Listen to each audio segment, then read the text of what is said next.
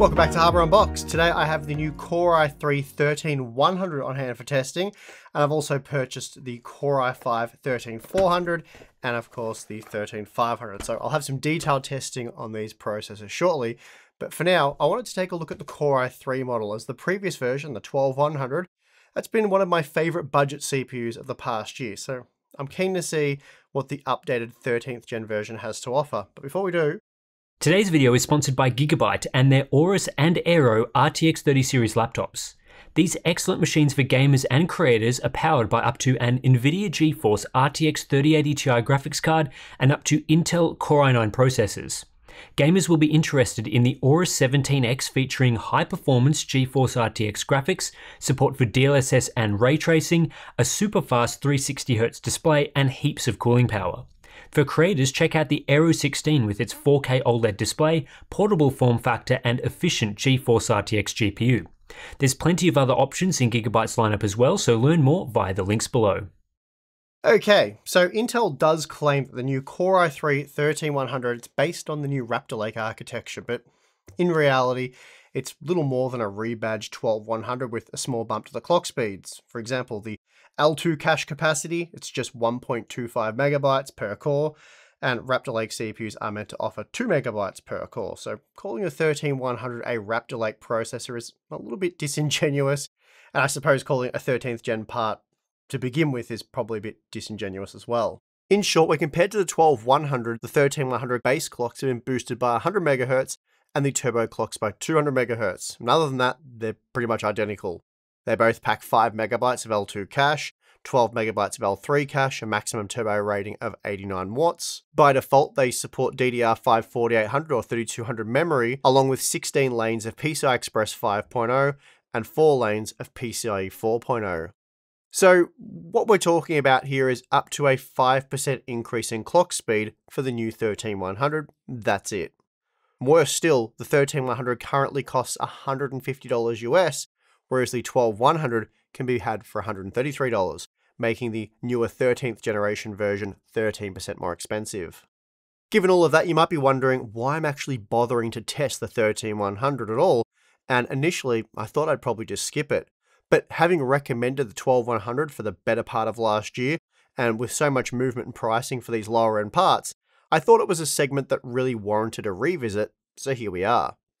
But rather than go through the standard review format that we've already done for the 12100, I thought a GPU scaling benchmark would be far more interesting. So for comparison, we have the Ryzen 5 5600 and 5500, along with the original Core i3-12100. Now, when the Core i3-12100 first arrived, there was basically no competition from AMD. They had the Ryzen 3 3100 at $175, which was a ridiculous price for that part, and the Ryzen 5 5600G, which was even worse at $260. And you have to remember, back then, Zen 3 was similar to what we find today with Zen 4. Everyone loves to rave about the value of Zen 3, with parts such as the 5800X3 dropping as low as $330, and the 5600 now available for $150, but it hasn't always been that way. Just a year ago, neither CPU existed, as both arrived in April. And then back when the 5600 was released, it cost $200, so the MSRP for that part, while the 5600X, that was more like $230. Remember, the MSRP for that part was $300. At the same time, AMD also introduced the Ryzen 5 5500 for $160, and since then that part has dropped to a much more appropriate $100. The 5600 has also dropped to $150, so the same asking price as the new 13100. That all means today we have the Core i3-12100 for $133, and the new Core i3-13100 for $150, and these parts will be competing with the AMD Ryzen 5 5500 at $100, and then the 5600 at $150. So there's significantly more competition from AMD today in the sub $200 US price range when compared to this time last year. Now, given that this is a GPU scaling benchmark, we're obviously focusing on gaming performance, and in total we have a dozen games, all of which have been tested at 1080p using the Radeon RX 6650 XT, 6950 XT, and RTX 4090. And of course, the reason for testing at 1080p is very simple. We want to minimize the GPU bottleneck as we're looking at CPU performance. But also by including a number of different GPUs, we still get to view the effects of GPU bottlenecks on CPU performance. As for the test systems, we're using DDR4 memory exclusively here, as the older but much cheaper memory standard makes sense when talking about sub $200 processors, though there are certainly scenarios where we would opt for DDR5, but for simplicity's sake, we're going for an apples-to-apples comparison here with DDR4. And for this apples-to-apples comparison, I've decided to use G-Skill's Ripjaws V-Series 32GB DDR4 3600 CL16 memory, because at $115 US, it is a good quality kit that offers a nice balance of price to performance. The AM4 processors are able to run this kit at the 3600 spec, using the standard CL16, 19, 19, 36 timings, but the locked Intel processors can't run above 3466 if you want to use the Gear 1 mode, and ideally, you want to use the Gear 1 mode as the memory has to run above 4000 before Gear 2 can match Gear 1. And the reason for this limitation is due to the fact that the system agent, or SA voltage, is locked for non-K-SKU processors, and this limits the memory controller's ability to support high-frequency memory while maintaining Gear 1 mode. So that being the case, I've tested the 12100 and 13100 using the Ripjaws memory adjusted to 3466, as this is the most optimal configuration for these processors, short of going and manually tuning memory subtimings, which we're not doing for this content, so let's get into the benchmark graphs. First up, we have the Watch Dogs Legion results, and there's quite a bit to discuss here. Firstly, what will probably jump out the most at you here is the fact that in a number of instances, the lowly Radeon RX 6650 XT is actually faster than the RTX 4090, and if you happen to miss all of my NVIDIA overhead content, this will look a bit wrong to you. I'm not going to explain the issue in detail here, but in short, NVIDIA's architecture is designed in a way that creates more driver overhead for the CPU, meaning when performance is CPU limited, frame rates take a bigger hit when using a GeForce GPU opposed to a Radeon GPU. So in some instances, a much lower end product like the 6650 XT can actually end up being faster than the RTX 4090, as the CPU simply can't keep up. Of course, you'd never pair a Core i3-13100 with an RTX 4090, but the same effect can be observed with much lower end GeForce GPUs, but we're not here to explore that in this video. As I said, we've done that in previous videos. What we are here to explore is Ryzen 5 5600 and Core i3-13100 CPU performance, and when using the 6650 XT, we see that the 5600 is 6% faster when comparing the average frame rate, but 17% faster when comparing 1% lows, and that's a surprisingly big margin given the GPU that we're using for testing here. So upgrading to the 6950 XT, that blows the average out to 25% in favor of the 5600 and 30% for the 1% lows. We're also looking at similar margins using the RTX 4090 despite the frame rates overall being lower. Here the 5600 is 26% faster than the 13100, or 28% faster when comparing 1% lows. Now the 13100 is also at most 2% faster than the 12100 in this testing, while the Ryzen 5 5500 comfortably beats both Core i3 processors. Now the Warhammer 3 scaling is very different to what we're seeing in Watch Dogs Legion. Using the high quality preset, we see that the 6650 XT is capped to around 80 FPS, and all four processors were capable of reaching those limits, so a hard GPU bottleneck here. The 6950 XT though, that largely removes those limits, and now the 5600 is 9% faster than the 13100 when comparing the average frame rate, and 20% faster for the 1% lows. Then armed with the RTX 4090, those margins increase to 23% for the average frame rate, and a 25% advantage for the Ryzen 5 processor when comparing 1% lows. So a clear win here for the 5600, and even the 5500 was a good bit faster than the 13100 in much of this testing. Next we have Hitman 3, and here we have some more interesting results. Firstly, when paired with the 6650 XT, all four CPUs again produced similar frame rates of around 110 FPS. However, with the 6950 XT, the margins are quite different. The 5500 roughly matched the Core i3s, but the 5600 was 14% faster than the 13100 and a massive 24% faster when comparing 1% lows.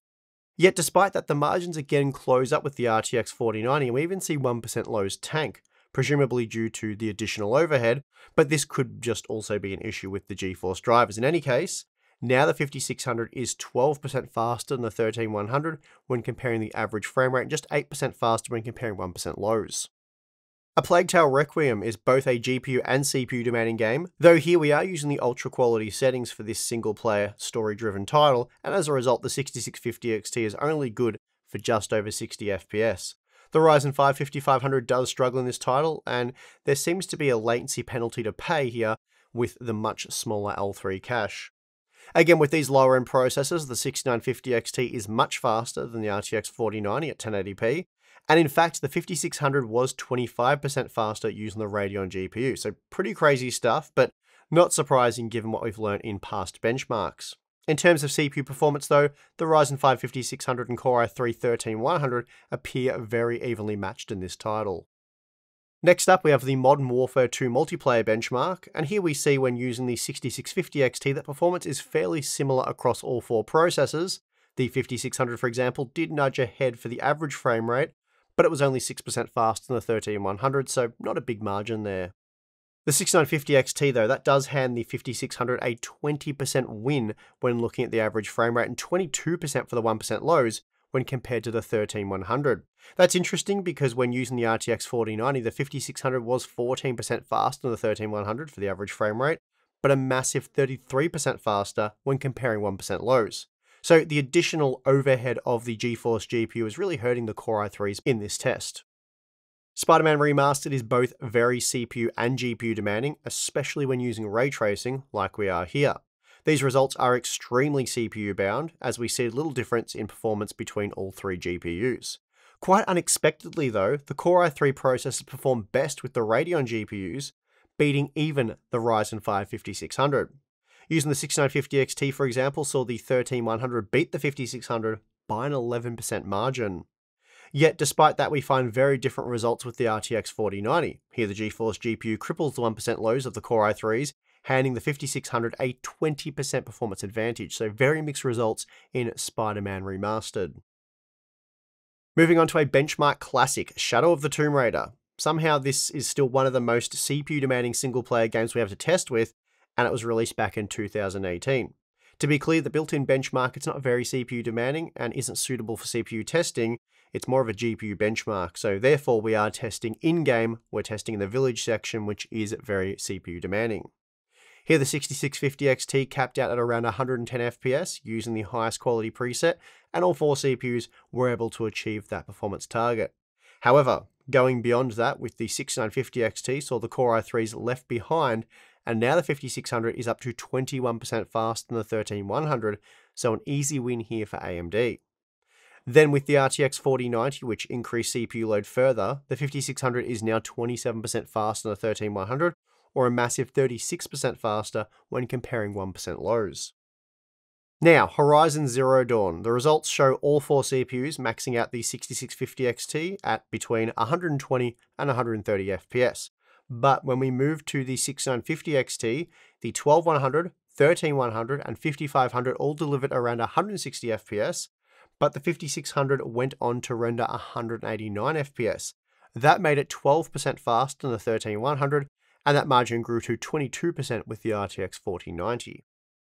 Next up we have Cyberpunk 2077, and this game is very GPU bound with the 6650 XT, even when using the medium quality settings.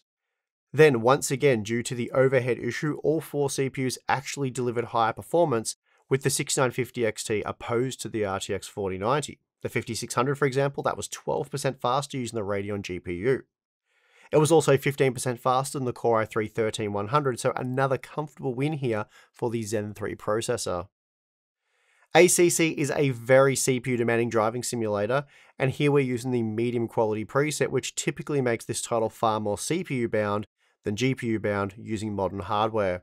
As a result, frame rates are almost identical using either the 6650 XT or 6950 XT.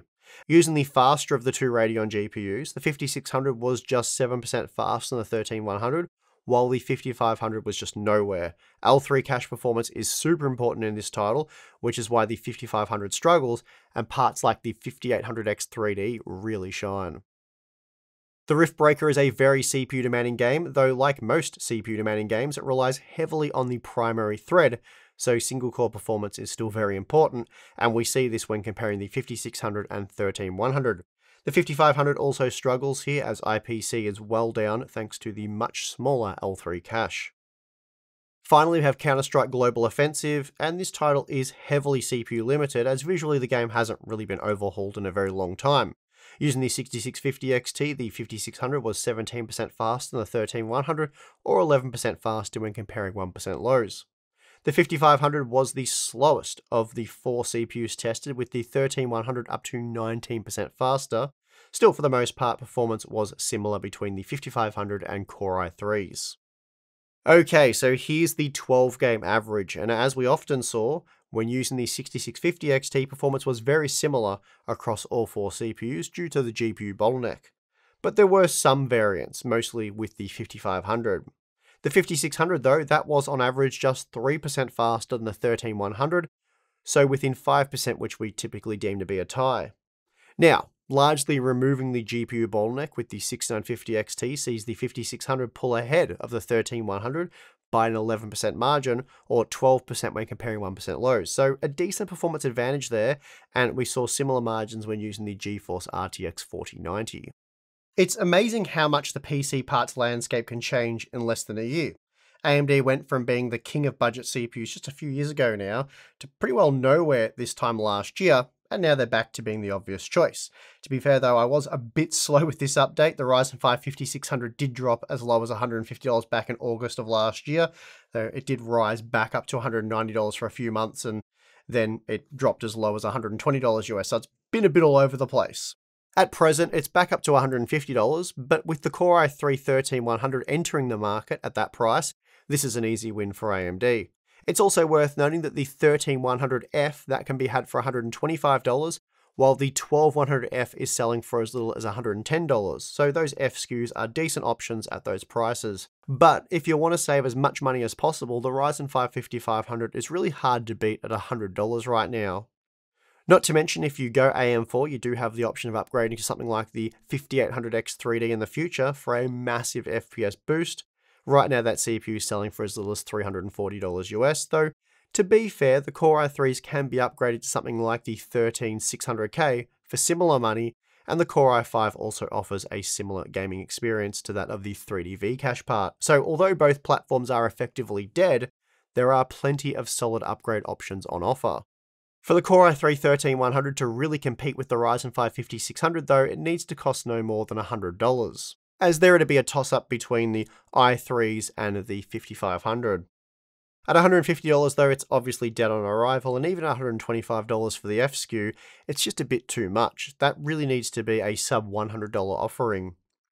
Also, keep in mind that just a week ago, the Ryzen 5 5600 was selling for as little as $135, so pricing for that part has consistently hovered between $120 and $200 US. So if you are interested, I'd recommend watching listings for a few weeks, as there's a good chance you'll be able to land one for a lot closer to $120 US. As for the GPU scaling side of things, we saw some really interesting results, though nothing out of the ordinary given past findings with Nvidia's driver overhead issue. I know a lot of you will be wishing the 7900 XTX had been added to this testing, and I have to admit, after going over all the data, I was sort of missing it as well. But truth be told, for sub $200 US parts, those uber expensive GPUs are only included more for scientific testing and I guess future-proofing to a certain degree. And if you guys enjoyed this testing, I can certainly do a lot more of it over the coming weeks and months. I think adding the Ryzen 5 7600 to this data for comparison with the 5600, that could be really interesting. That's one I want to see. But of course, let me know what CPUs you'd like to see added to the data, and I'll see what I can do. As always, if you enjoyed the video, please give it a like, subscribe for more content, and if you'd like to support work like this more directly, we have Floatplane and Patreon. You can subscribe to either one of those. It'll give you access to monthly live streams, our exclusive Discord server, behind the scenes content, Q&As, a lot of cool stuff, so check it out if you're interested. But if not, that is perfectly fine, and I would like to thank you for watching this video. I'm your host, Steve. See you again next time.